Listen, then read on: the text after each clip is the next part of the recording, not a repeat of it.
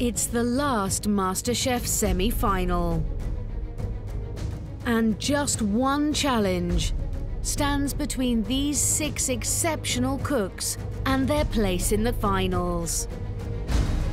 Am I really here? Have I really got this far? To get that title, that's the one. That's the badge I want, MasterChef finalist. Can't quite believe it. It's just so close now. It's getting really scary.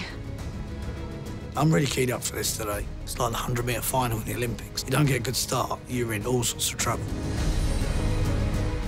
I can guarantee they are going to fight tooth and nail to keep their place in the competition. Today is not a day for belt and braces. No, today is a day for amazing food.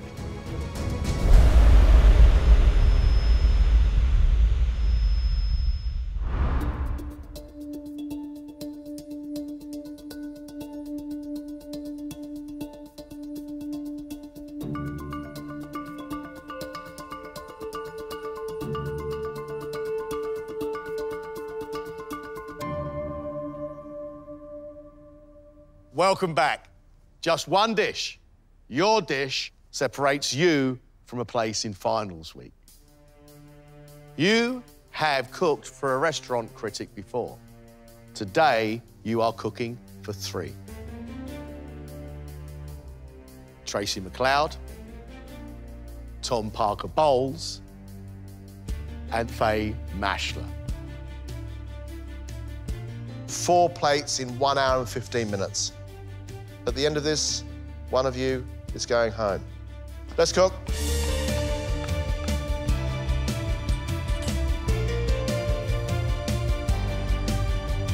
Today, they have to reach for the stars. Right now, good is not good enough. Exceptional is what we need. I'm trying to prove to John and Greg today that I understand from the feedback they've given me that I don't need to throw 100 things at a plate of food. That actually really, really good food can be just a few ingredients done really, really well. So I'm doing a blackened sirloin with mushroom puree, Roscoff onions, parsnip, and a dark beer sauce. Steak, no chips? You got a parsnip chip. Why would you cook a steak at this part of the competition? I think it's undervalued, you know. I love sirloin, I love steak. Mate, I'm with you all the way, but you know what? You either cook a steak very well or it's done and dusted. You are finished. Don't, you're scaring me. Steak and a beer sauce with mushrooms, that could be lovely. But who wants a parsnip with their steak? Do you ever go to a steakhouse and go, would you like a side, sir? Yeah, I'll have a parsnip. It doesn't happen, does it? Does not happen. I'm slightly nervous about cooking for the restaurant critics today because I've done quite well in the last few rounds. So I've just got to work as hard as I can and continue that.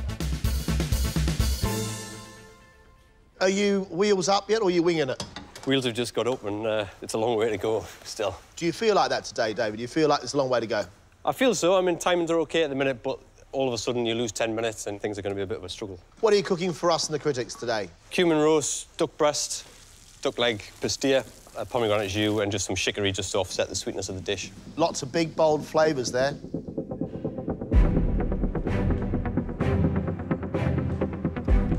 That's a bold person who puts sweet potato and pomegranate and duck together. They're all really sweet. I know David's got technical ability, but he looks really rushed to me, John. He looks more under pressure today than I've ever seen him. Time will tell.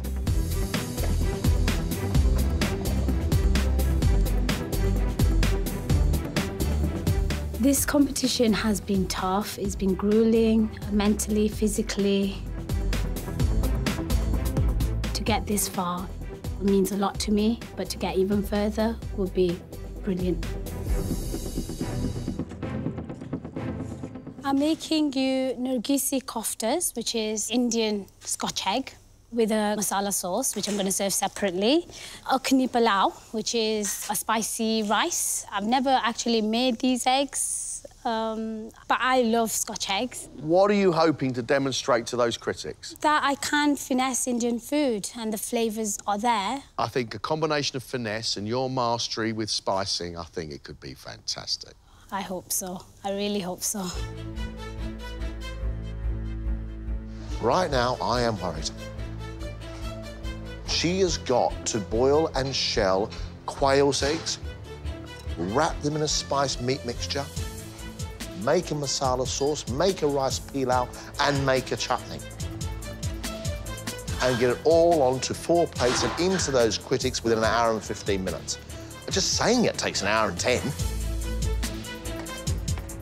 Now Amin is a cook with his own unique ideas.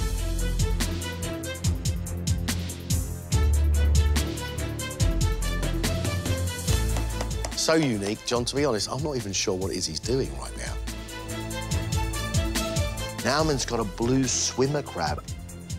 It's got the swimming leg, and he's doing that with tempura batter.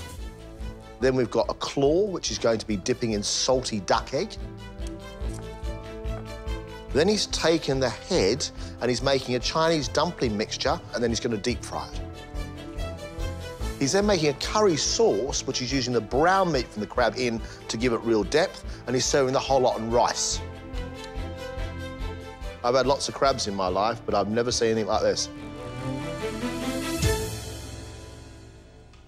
The name is like crab anatomy. Crab anatomy? Yeah. The anatomy of a crab? Exactly.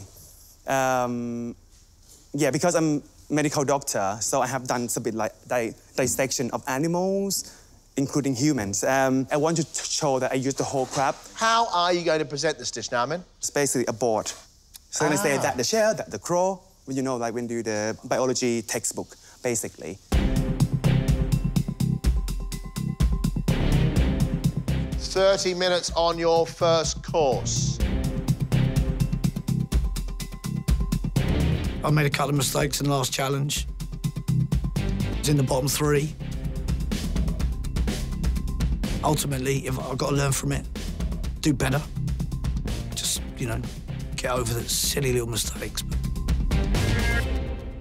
One great plate of food. What are you going to cook for us? Allspice duck, wrapped in chard with cream corn sauce with some sour cherries in the bottom and some wild mushrooms. So it's going to look very pretty and some lovely taste. This is such pressure, isn't it, Greg? It's like a tidal wave of pressure. Can't see it, but you can feel it on your shoulders, just like pushing you down. I really like the flavours that Greg's putting together. I think duck, chard, and basically 2 sauces. Could be a lovely, lovely tasting dish. My concern is one of the things I love about duck breast is crispy, salty skin, and Greg's taken it off. I think today the judges are expecting perfection.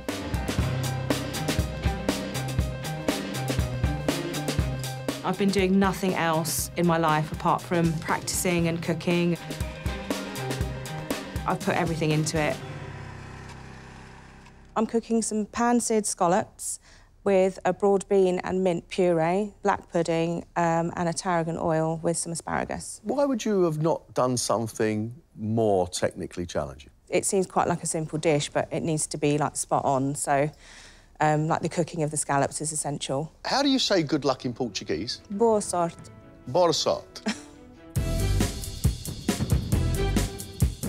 This is a risky dish for Alex because Alex got nowhere to hide. If a scallop's not cooked properly, you know. If the black pudding isn't crispy enough, you know. If the broad beans aren't shelled, you can see it and you can taste it. I'm just worried that I'm not going to get it out on time. You've only got 5 minutes, Alex. OK. Scallops aren't on yet.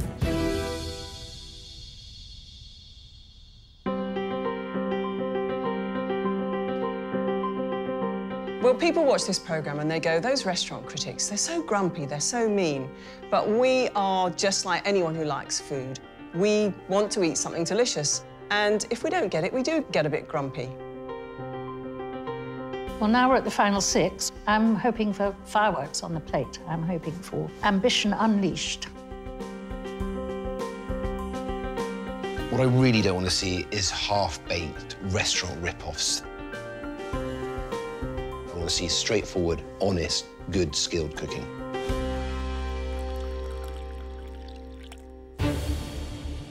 One minute time left, but you're going to need more, aren't you? I reckon about 3 minutes. Come on, then. Push, push, push. Breathe, Alex. You can do this. You're fine. So Alex is cooking pan-seared scallops served with broad beans, a broad bean and mint puree. Scallops, in one way, it's quite a safe thing to cook because as long as you cook them briefly enough, they're going to be tender. Scallops and black pudding. That's not the first time I've seen that on a menu. Come on, come on, come on. Just worried the tarragon might overwhelm. The tarragon can be a little bit of a bully. So I think she has to be very careful, Alex, to keep the tarragon under control. Is that the last bit? Yeah. You're 5 minutes over. Should we go? Go, go, go, go, go, go, go. Well done, Alex.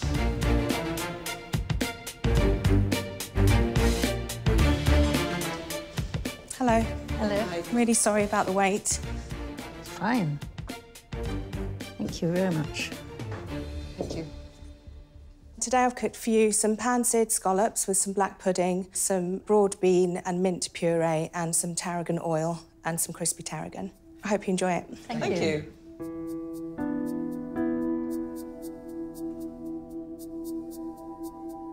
Ran out of time, and it's just like going into that room is just terrifying.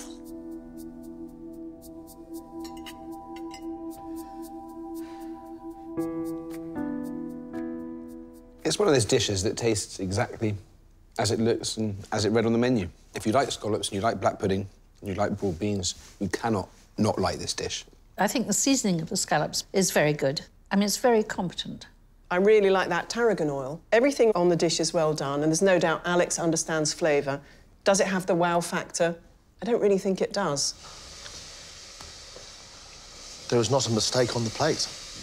It's a perfectly cooked scallop and a lovely balance of flavours. But I'd want to see, at this stage, a little bit more ambition.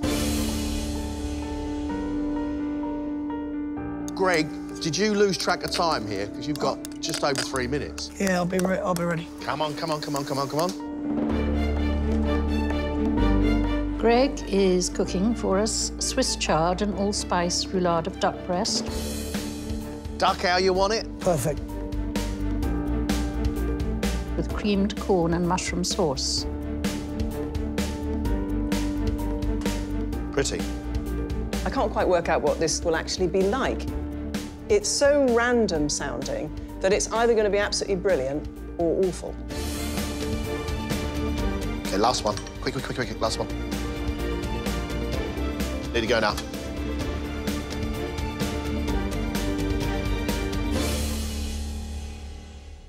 So I've cooked you a roulade of duck with allspice wrapped in chard.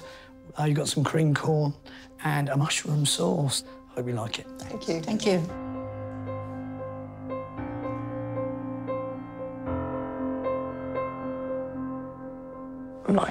I'm on a different planet at the moment. I'm cooking for Michelin chefs and food critics. It's just like, stop it. In a minute, I'm going to wake up, honestly. There's no spicing coming through, and the chard's rather watery, and the sweet corn's rather sweet. I quite like the sweet corn just for the texture and the sweetness of it. It bashes the hell out of the mushroom. You don't really taste the mushroom at all.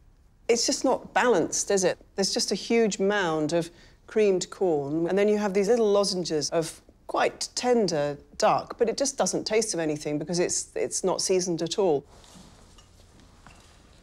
There's nothing vibrant about this dish. The duck gets lost in the sweet corn.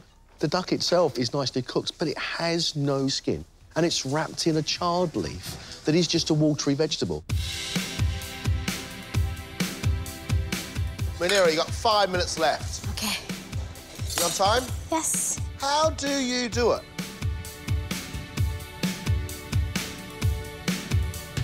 Scotch eggs, which are normally snacky picnic food or bar food, how do you elevate those to being the centrepiece of a really beautiful-looking dish? Is this a little bit simple? A Scotch egg with chutney and sauce for the final 6 of MasterChef. Smells good, Manira. Thank you. Whoa! I know. I hope we'll be blown away by the beautiful spicing.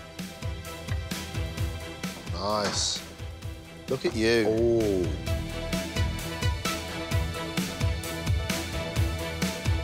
You are allowed to breathe. Until I've got these out, I don't think I can. Well done, Manira.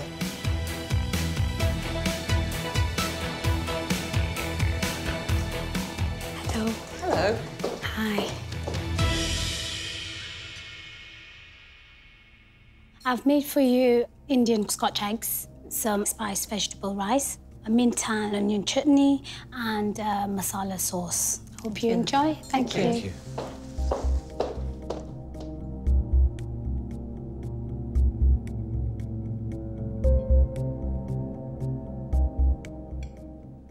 This is my sort of food. I love the texture of the kofta. Straight Scotch egg, that masala sauce, that just sings of spice and chilli. People might say this is the last 6 of MasterChef and it should be more refined and more sort of chefy. I don't care. I think this tastes really, really good. I love this. I think it's great. I like the rice, I like the spicing of the meat and the sauce. Yeah, fabulous. It's unbelievably full tasting, and that sauce just brings everything together. Just turns what is sort of basically 2 separate ingredients into a dish. It's absolutely stunning. Those waves of flavour are hitting me, crashing onto my tongue, one after the other after the other. Love the balls with the egg yolk. She can cook, that lady. To make 4 plates of food with Scotch eggs, I don't know what I was thinking. To achieve that, I'm really proud. Kenny, you're going to be late, aren't you? I might be just a couple. Come on, mate, quick, let's go. Kenny is cooking blackened aged sirloin, Roscoff onion, mushroom puree, parsnips, truffle and watercress garnish, and a dark beer sauce. It seems steadfast and solid, and something I'd want to eat. Kenny, you've got a minute left, I'm sorry to say. Dark beer sauce could come across brilliantly. Come on, Kenny. Never seen you shake so much, Kenny. Pressure's on, isn't it? So sorry. Well done, Kenny. Well done, well done. Let's go.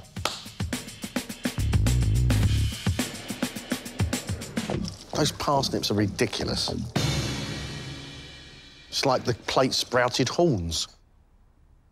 OK, so here we have a blackened sirloin with Roscoff onion, parsnip, some mushroom puree, truffle and a beer sauce. Thank you, looks great. Thank you.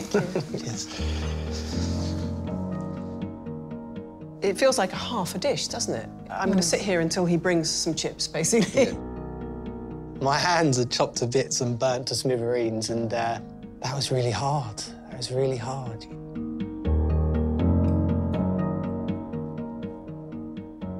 Can't fault the cooking here. You know, that's a really nice piece of beef, really well seasoned. The mushroom puree, really nice depth of flavour, silky. There's just sort of not quite enough of anything. Everything is great. If you're sitting at home and someone cooked that, fantastic. Perhaps at this stage, again, a little bit limited in its ambition. This looks to me like the illustration of a diet. It's not that I like huge amounts of food, but it's kind of oddly disparate. He's cooked his steak nicely. I like his beer sauce. I like his puree. What I don't like is those parsnips. Do you know what that plate needs? Chips.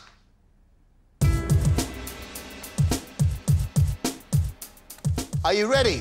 I'm going to plate up in 1 minute. Naramin is cooking crab anatomy. What the hecky-decky is that? Is the dissecting board. Just pork and prawn stuffed crab shell, crab claw coated with salted egg yolk, crab meat in creamy curry sauce, served with Thai jasmine rice. 3 minutes left. I will be absolutely on time, I think. I love this. I think this is fantastic. Brilliant. Crab anatomy might be the single least appetising 2 words I've ever seen on a menu. Sounds like a sort of autopsy. Wow, look at that. This is quite incredible now, man.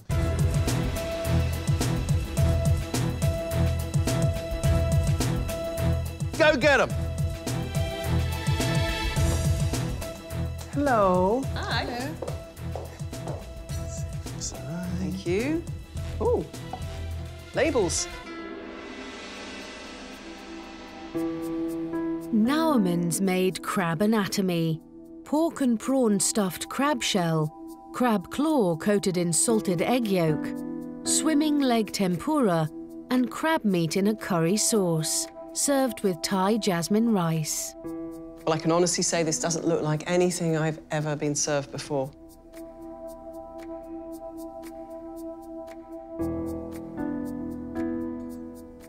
The presentation was certainly original. It was fun.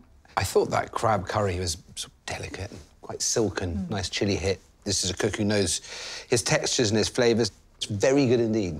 There's some seriously good flavours here, and we will remember it when all the other politer dishes have faded from our memory. We will remember this one. I think full marks for originality and a certain macabre quality. It looks fantastic, it's intriguing, and it's delicious. And as all good crab dishes go, there's a perfect combination of sweet crab meat and saltiness. We've got a serious, serious talent on our hands. And he's done all that in 1 hour and 15 minutes, Greg.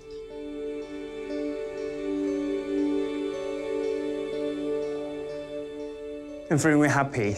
I just gave everything that I have and put my personality on the plate. So I hope they loved it.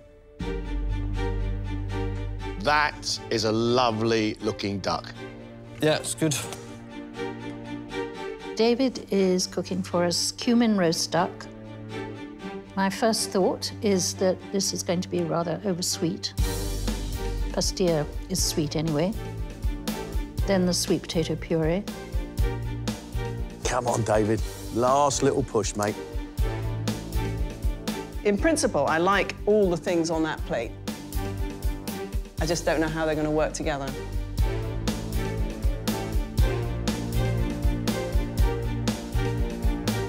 Off we go, off we go. Well, we go.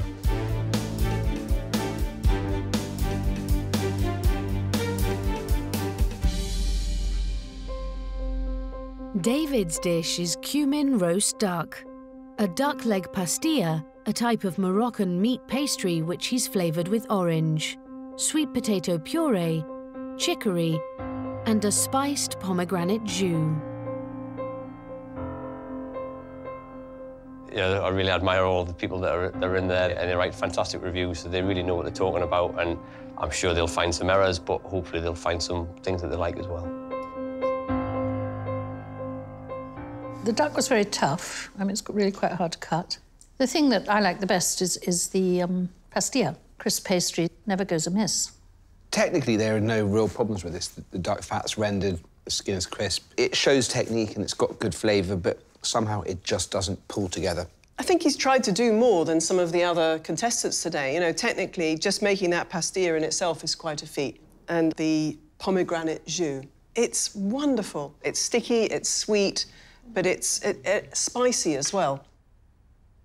I don't like the look of the dish. I really don't. I do, however, like eating it. I mean, he's done a huge amount of work in 1 hour and 15 minutes.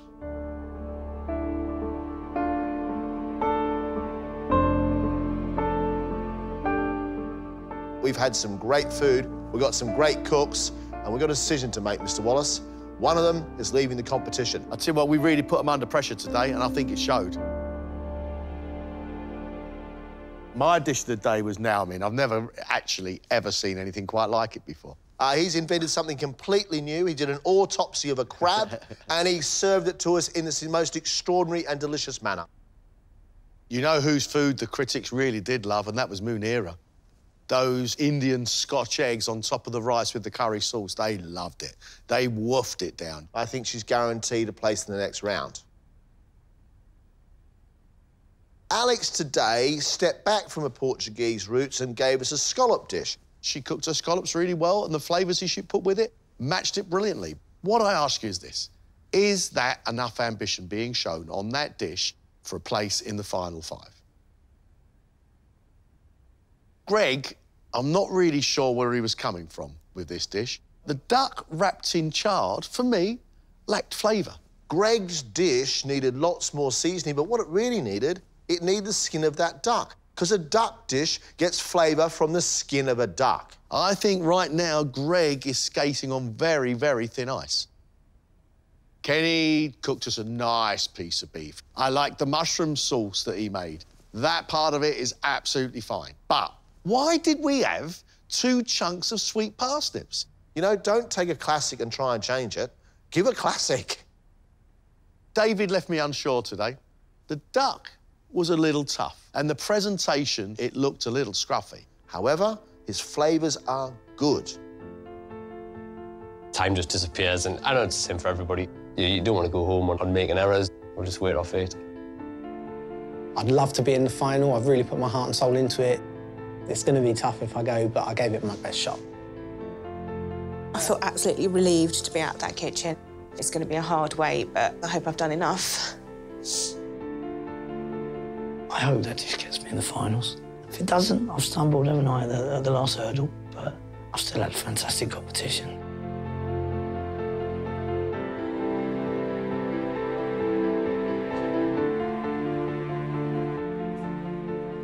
Thank you all for all the really interesting dishes. Some were extraordinary. Some with a few issues.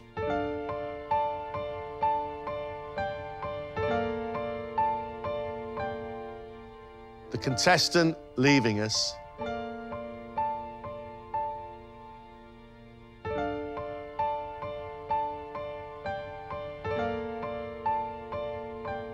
is Greg. Okay. Bravo. Okay. Greg, fantastic competition. Thank you so much for all your hard work. Thank you. Well done. Very well done, Great mate. competition. Thanks very much, Greg. No regrets at all. From day one, it's been a dream. Took chances when I had to. Didn't play it safe. But I've loved it. I've loved it. Yeah, I'm upset, but I've loved it.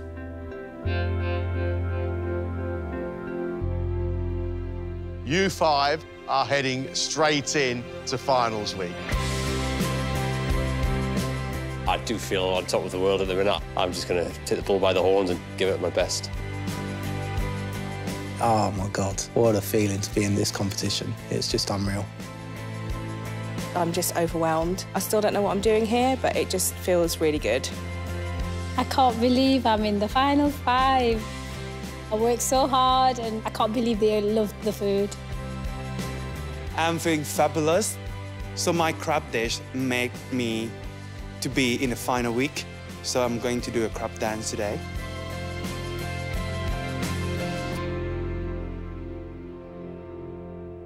Next time, it's the MasterChef finals. Needs to go in the oven, like, now. This is about as different as you can get. And only one will be crowned MasterChef Champion 2018. That's made my heart thump fantastic.